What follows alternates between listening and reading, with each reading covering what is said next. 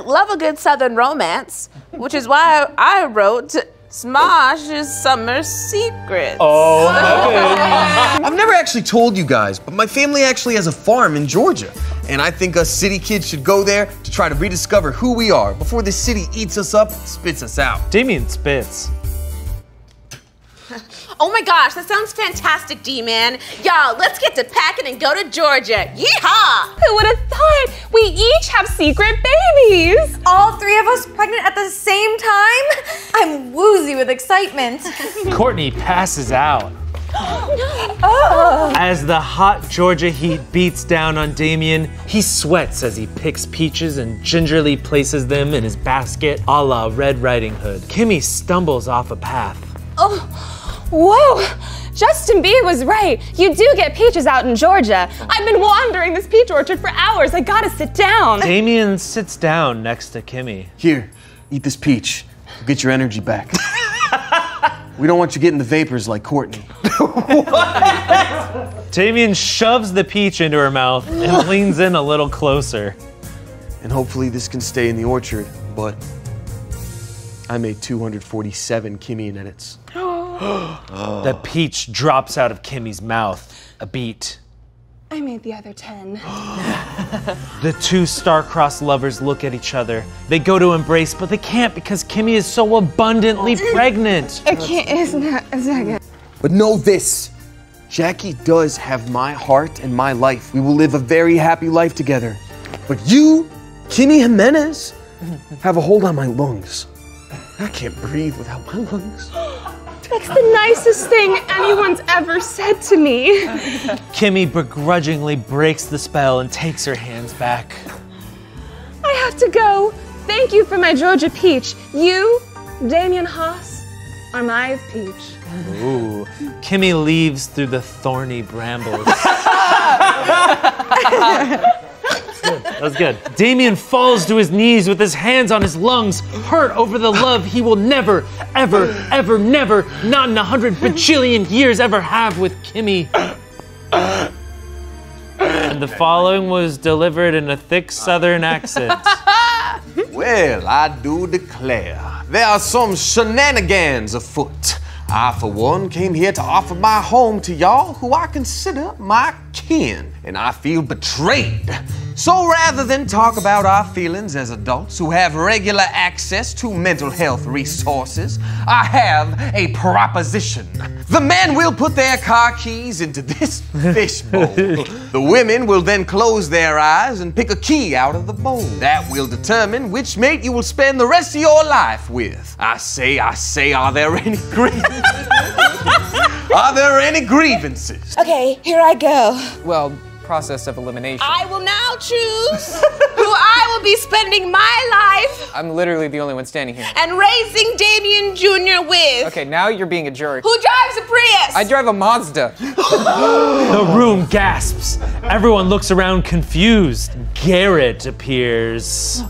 Guess you're spending your life with me. Can I pick again? Garrett's unhinged. I'm only mean because my heart is broken from not having a mama for my dog named Damien, and since you're having a baby named Damien Jr., it only makes sense. I've been playing the long game, Jackie, trying to overwork you and make you feel bad so that eventually Damien would invite you all to his farm/orchard and it would lead us here. So what do you say? I have pride. I have... Not right now, no. Oh. I say... Yes, Garrett. I will be your baby dog mama. Garrett and Jackie hug. What about me? You can be our third. You mean it? Always. I love love. Aw, Courtney. Wow. Holy crap, Jackie. Yeah, there's a reason that was last. God damn. If we need to cut mine for time, that's okay. Maybe I'll go with Jackie and gain the ability to have a crush on every goddamn person I meet.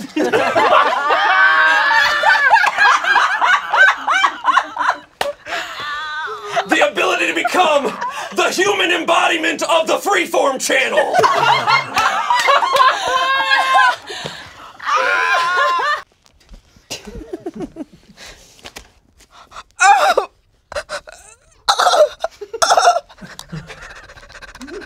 My heart hurts hurts knowing that Courtney Ruth is no longer with us and that I never got to read this piece to her. This piece is titled Courtney Miller, A Dairy Tale by Jackie Uweh. Thank you. Fade in on a blustery Thursday at a local dairy farm in the heart of Los Angeles, California. A cocoa-skinned, towering goddess of a woman named Maggie pushed her way into the barn. Her breath caught when she happened upon the most breathtaking species she had ever seen. Not a cow, not a goat, but a medium-height, roughly 5 5 inch cornucopia of a woman. The woman's hair was the color of freshly chewed straw thrown up by a horse, with brown roots the color of dirt that newborn piggies rolled around in. Her eyes the color of a freshly born bluebird covered in its mother's placenta. A farm-fed woman indeed, with a personality screaming, I wish I was home right now. The woman introduced herself. Hi, I'm Courtney. Want some milk? She takes in Courtney's magnificence. Courtney dons thigh-high purple leather boots with a 6-inch heel. A sliver of pale, milky white skin peeps out between the boot and the cut-off culottes she got from her grandma. On top, she wears a cut-off green tank that reads, hello? All expertly strapped into a seatbelt corset bustier stolen from a local baby's car seat. Overcome and overheated, Mackie starts to choke. Courtney slaps her across the back, flap, flap, flap, to help her find her sweet release. Mackie passes out.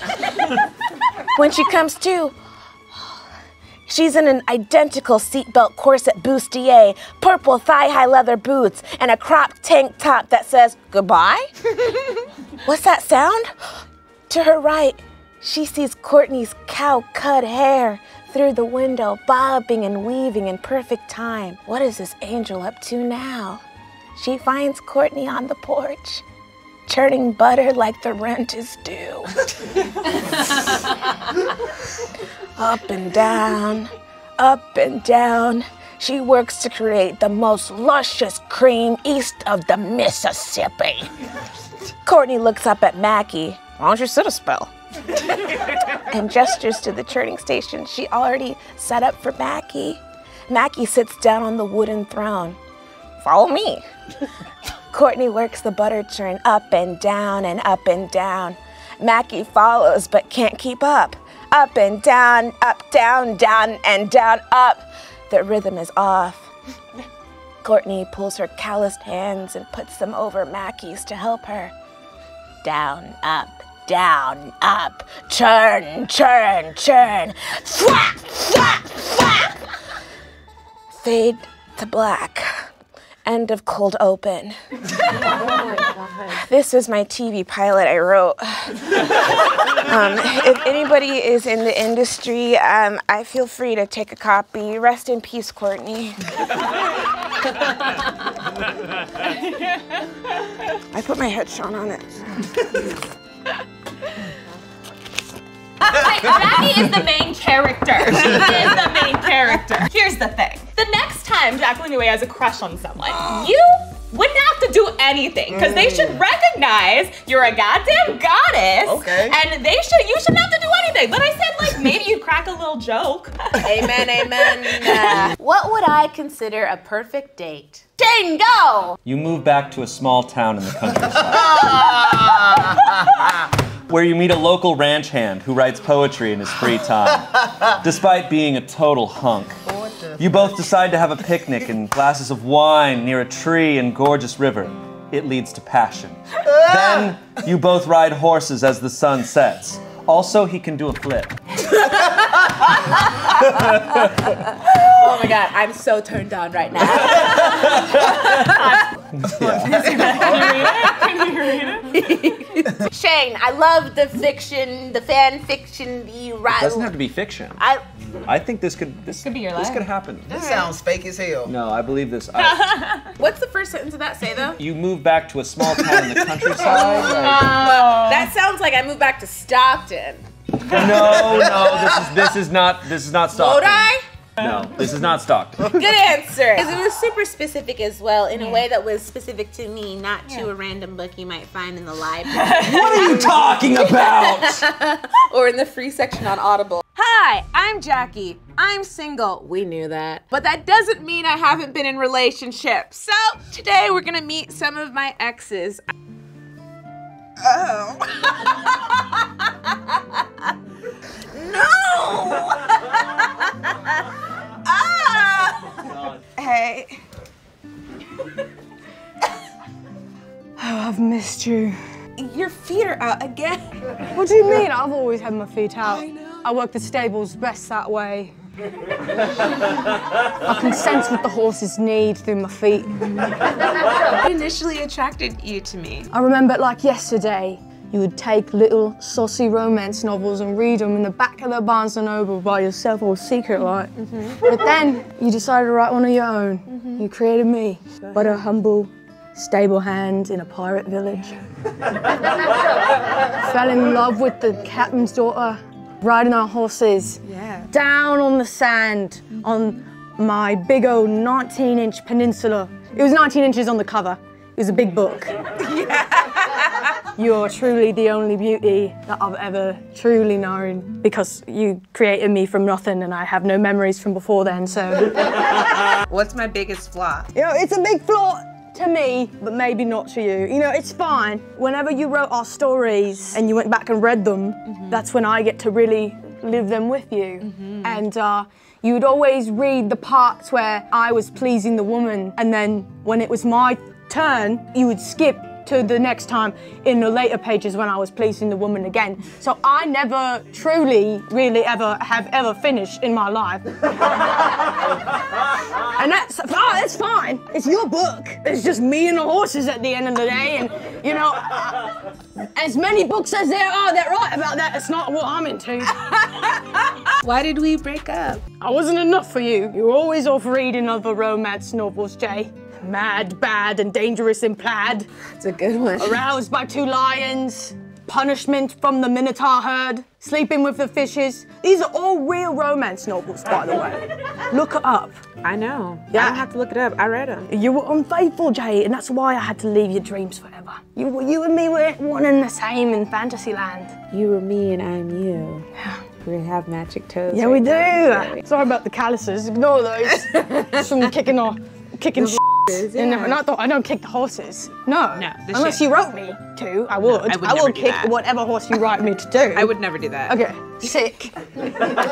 Did you keep any secrets from me while we were together? Truth is, I did finish once. What? One time. I was walking through the stables one day. The stallion turns to me. Oh. Becky the stallion. With the good mane. With the good mane and tail. Becky said, there's just a mermaid rearing to go, just rolling around in the sand by herself. And I was like, I'll go see if she's interested. And I went, and it was okay. I didn't know where to go.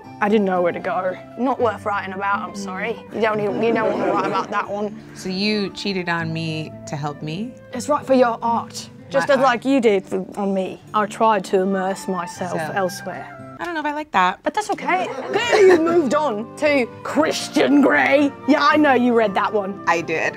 You did, I know. With his chains and whips. Gross. You have chains and whips, though, with the horse? For the horses, to keep them safe and secure and moving fast. If you had the last word, what would you say? The horses are calling.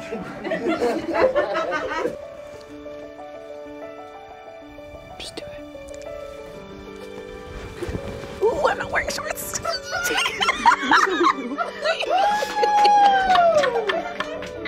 I hope someone out there does this to you every day.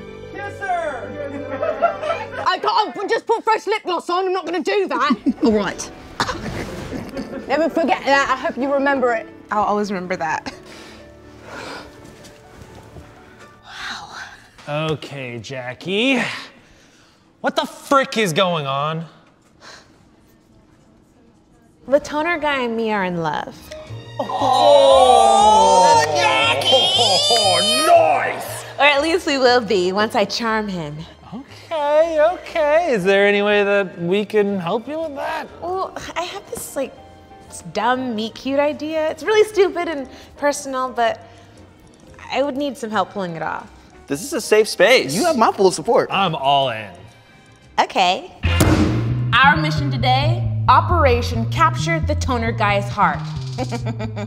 Step 1, I meet the toner guy at the front door, looking hot as fuck, might I add. The booty's out. Then I pretend to lead him to the printer, which I've already hidden and replaced with a candlelit dinner. Step 2, we will need to immediately throw him off guard. He can never know what's coming next, which is why Keith will throw crickets at him. Crickets? To create the perfect balance of an indoor-outdoor experience. Amateurs. Step 3, Shayne will enter dressed as the late and deeply missed Steve Irwin, who will be wrestling a crocodile. Oh, shit! Ah, he's got me again! He's got me again! Why am I Steve Irwin? To reinstate the hope that love will never die. Right, okay, sure. And then BAM! Ian rolls in with knives, ready to fucking go. He leaps into the air and he stabs the toner guy. Whoa. Have you ever considered just asking him out? And why does Ian have knives? To send a message, duh. I thought y'all were my friends. They're just scared. No, it's fine, you know. I guess I'll just die alone, since that's what y'all want, apparently. I feel like it should be a theater production. I love that. That's very you. I appreciate that. What do you mean? We could write a scene for our hand puppets. Yes, that would be the most. Once upon a land before time.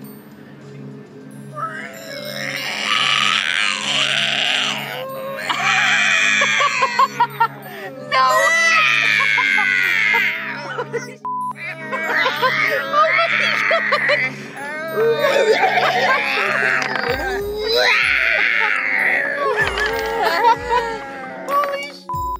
I actually love this. Oh, whoa. Whoa. This is soft now. This is softcore. Hardcore? They did say they hunted in packs. Jurassic World looks different. I just want to be friends. Me too. I just want to be friends, but maybe at the same time next week. Yeah. If there's not a comet or anything that hits us, maybe next time. Next week. Just not Tuesdays because I have AA. Yeah, I don't really do relationships, so. Neither do I. But okay. This is good for now. Thanks. See ya. Bye. I can't tell if I'm watching Land Before Time or Euphoria. I'm not here. I'm not. Two bats, both alike in dignity, in fair Batrona, where we lay our scene. Oh, Romeo. Yes, Bat Juliet? I want to kiss you. No, we're from two different places. We don't have to tell our father. Okay, meet me at the party. I'll look at you through an aquarium. Okay. Before? Oh no! Drink the poison! Drink the poison! Drink the poison! He's not dead! Drink it now! Get out of here! Oh my god!